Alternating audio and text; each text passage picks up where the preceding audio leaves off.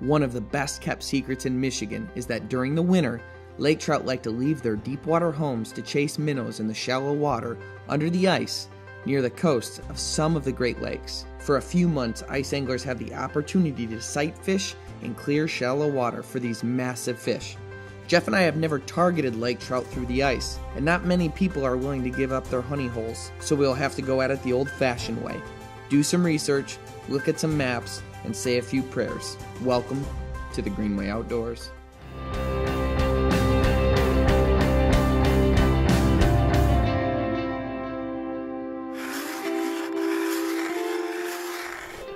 We could already be fishing. Instead, we're 25 minutes in, still drilling. Look at him. Like, no matter what he's wearing, he can wear normal clothes. He still looks like a homeless person. We could be fishing, but no. The plan for the day was to start out in the shallows, and if we didn't see anything by 1 p.m., we'd move out to deeper water. Now in Michigan, you're allowed 3 lines per angler, so collectively we were running 4 tip-ups and 2 jigging rods in order to up our chances of seeing some action. Jigging inside a heated shanty also makes it a whole lot easier to stay out all day.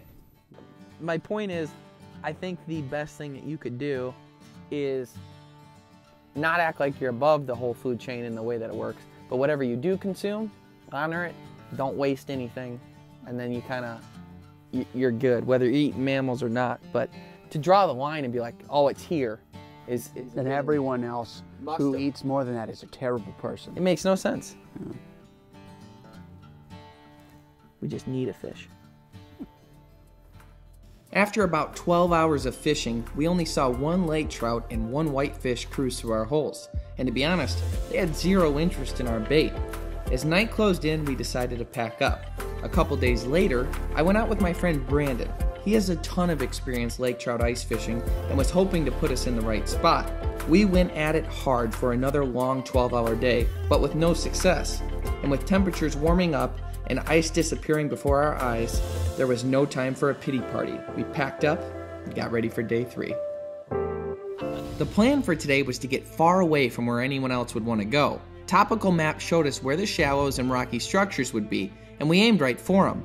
Looking down the first hole, I noticed the water was about 8 foot deep, and just as I was wondering if that was the right depth, I finally got to see what I've been waiting for. Hey, flag, flag, flag, flag! Guys.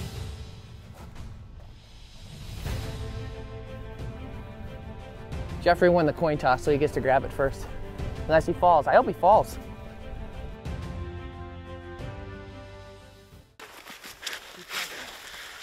Make sure his head comes up. You have to grab him by the back of the gills. You grab him by the back of the gills.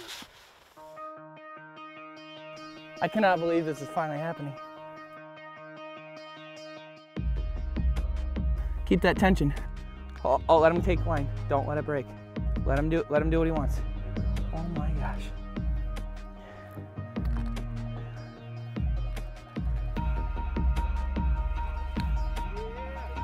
Yeah. Woo!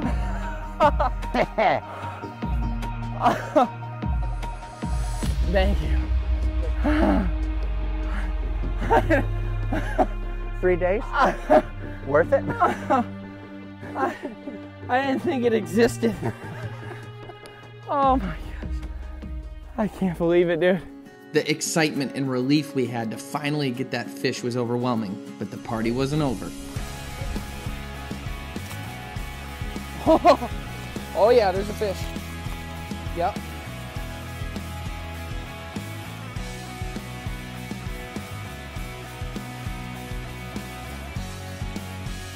This is the big one I just lost.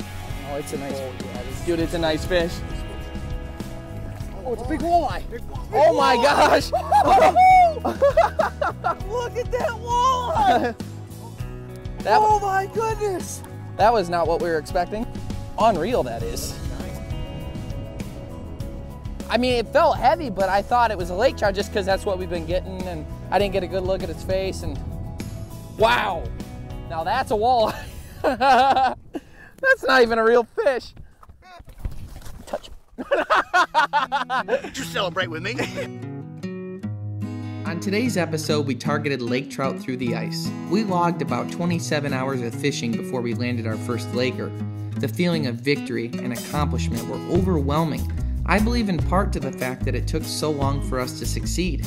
In my 20-something years on this planet, I've noticed that the harder the journey and the more honorable the task, the sweeter the victory.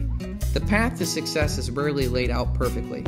More often than not, we can only see a few steps in front of us, and we have an idea of what we want the final destination to be. I take one step at a time and call on my faith to help me see the bigger picture. The book of Isaiah says, "Whether you turn to the right or to the left, your ears will hear a voice from behind you saying, 'This is the way, walk in it.'" Now we live in a noisy world, but if you can tune it out and really listen, set your goals high, His guidance will be given to you.